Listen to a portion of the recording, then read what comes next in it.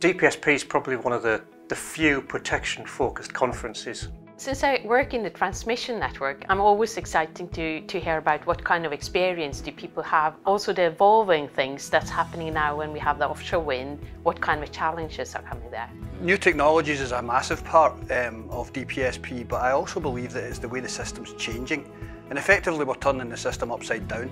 From centralised generation to distributed generation, storage, changing of load, electrification of heat and transport. All massive challenges, and protection is a big part of that challenge, and it's really exciting to see the solutions that people are working on. I think what's on everybody's mind these days is the way the grid is changing and how there is interaction between the protection equipment and the renewable sources of energy, IBRs, inverter-based resources, converter-based resources. So it is this interaction that is of most interest to the community, if you ask me. And this technology is what everybody is looking forward to discussing. The power system that you're working in is probably already changing.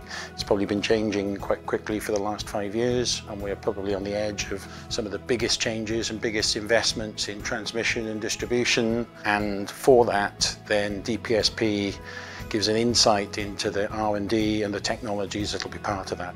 I've been attending DPSP for 30 years, since 1993, which was my first conference in York as a frightened PhD student.